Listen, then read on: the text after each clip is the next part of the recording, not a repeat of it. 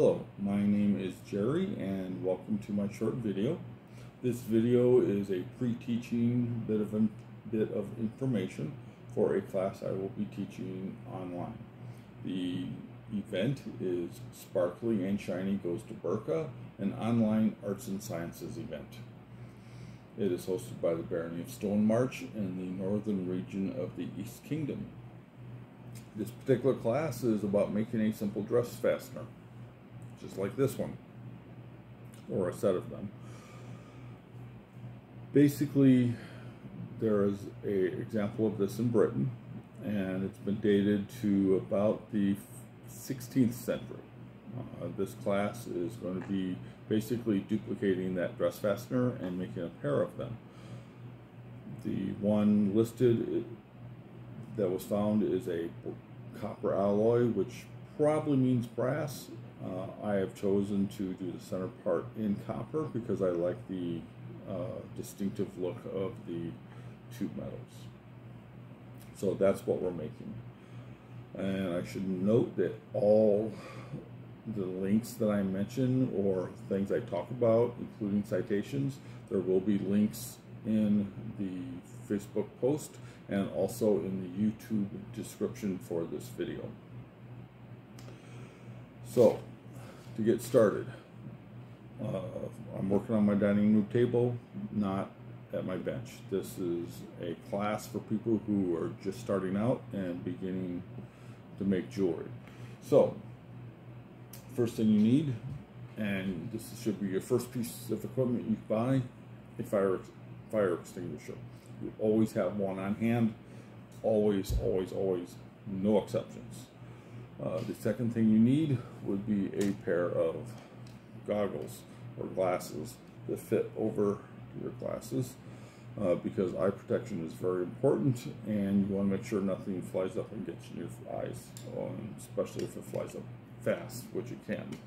I'm not recommending hearing protection for this particular project because I don't think we're going to be making enough noise with it to where it warrants hearing protection. If you have other thoughts on that, leave notes for me in the comments, leave comments, and we'll discuss it. You also need an apron, because when you drop stuff, you want it to land in the apron and not in your clothing or on the floor. And if you have something like soda or coffee or whatever, you make sure that there is a cover for it. Now, our work surface, since I'm on my dining room table, I don't want to mess that up. So what I have is a 2x2 foot plywood board that's 1/2-inch plywood that I've coated with urethane, about 4 coats.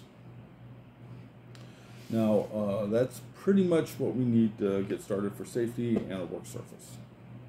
So let's get started going down the list of everything else. To do the project itself, you need a piece of 10 gauge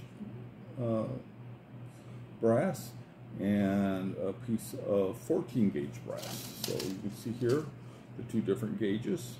You can get those in a lot of different places.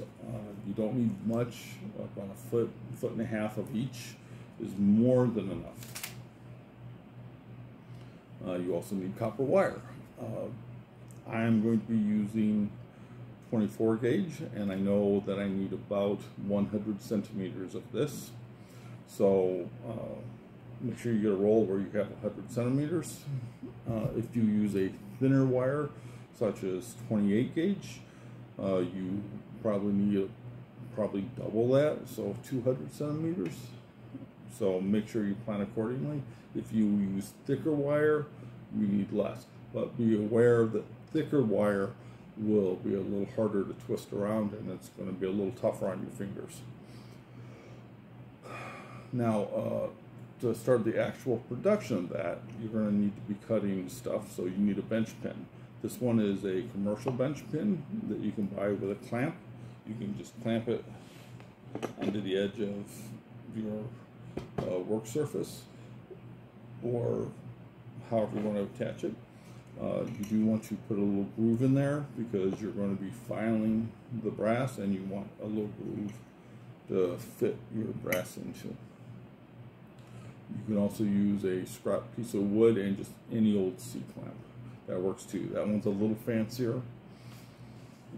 Let's see, the next item is you need a way to mark your metal so you can cut it. Basically, you need a ruler to measure with. I'll be giving all the measurements in millimeters and centimeters, and a fine tip Sharpie marker so you can make a fine line so you know where to cut your metal. Okay. After that, you need 3 items. You need a flat bladed, just regular set of pliers, which work very nicely. You need, because you're bending hooks on this stuff, you need round jawed pliers. And you need a way to cut your metal. So you can use small nippers like this that are jewelry nippers. And I'm going to lay these all here so you can see them. Jewelry nippers work fine, or you can just use electrical dikes, electrical cutters that they use in regular electrical work for wiring homes and stuff. Most garages will have a set if you have a garage. You will need to be hammering a little bit on this to make sure these pieces are flat once you get them ready to put together, and also to flatten the metal a little bit here. And you'll be flattening the edges of your pieces so they don't roll around quite so much. You see this one's very flexible, which is not necessarily bad. It's just I did not realize that the images I had, I suspect these were flattened so they wouldn't roll around as much. So you need a polished hammer. And see how polished that is? Very polished. You should be able to shave in your hammer, because this is for non-ferrous metals. Anything that touches a non-ferrous metal, you need to be highly polished. Same thing with your bench block, though this one is not quite polished up yet. It's getting there. You need that to be very shiny. So once you have your bench block and your pliers, what you need are sanding sticks, and I have links on how to make these. I'm suggesting 3 sets, 220, 400, and 600 grit. You can take and find the instructions on how to make those in the links. I have a post about that on my blog. You also need a file. You can get away with the 200 grit sanding stick to round the ends and make your points on these, but a file works much better. This is a really old file from my garage, so that's why it's so horrible looking, is because I picked it up used somewhere. But that should work fine. So I'm purposely using tools that are easy to find or that you might have.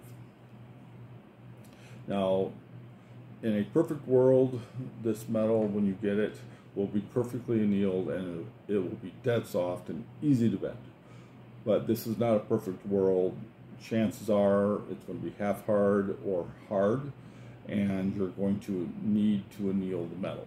So what you need is several items. You'll need a fire brick, or just a regular brick if it's thicker, something that's going to take the heat.